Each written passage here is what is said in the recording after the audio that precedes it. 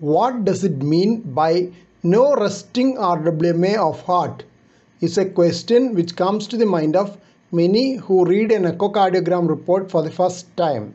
RWMA is short for regional wall motion abnormality, a terminology used in echocardiography or ultrasound imaging of the heart. This is usually applied with regards to abnormalities of motion of the left ventricular walls. Please subscribe to this channel for future updates. Click on the subscribe button. Press the bell icon after that for all updates. No RWMA means that all segments of the left ventricle are contracting normally.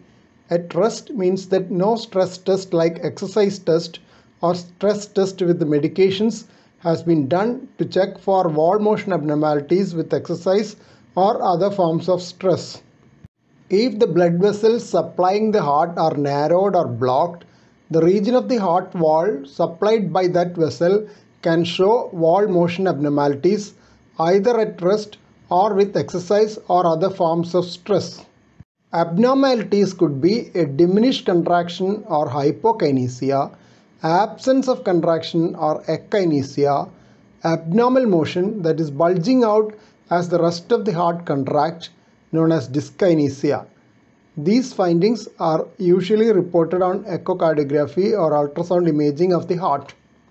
The same terminology of RWMA can be used in any modality of real-time imaging of the heart like cine cardiac magnetic resonance imaging, cine computed tomography, and radionuclide imaging.